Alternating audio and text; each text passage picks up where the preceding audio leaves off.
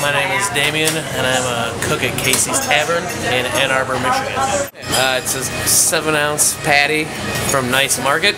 It's their special magic. It's also really important in cooking. It's probably the most important thing, flavor-wise. Place it on the grill. Make sure you place it on a, sufficiently hot spot. Usually try and keep our grill around 350 degrees. I'll just put it on the grill and leave it. If you don't have a bun warmer, you can put it on the cold part of the grill. It'll work just as well. You want to toast it a little bit so it holds up under the juice of the burger. Say if you want it medium, you can add cheese to the top when it's about mid-rare and just let the cheese melt. It'll help seal in some of the moisture as well. Bacon is always popular, along with lettuce, tomato, onion, pickle chips, relish, jalapeno chutney. I'd just say it's probably important to get quality meat. Just go to your local butcher, somewhere reputable like Knight's Market.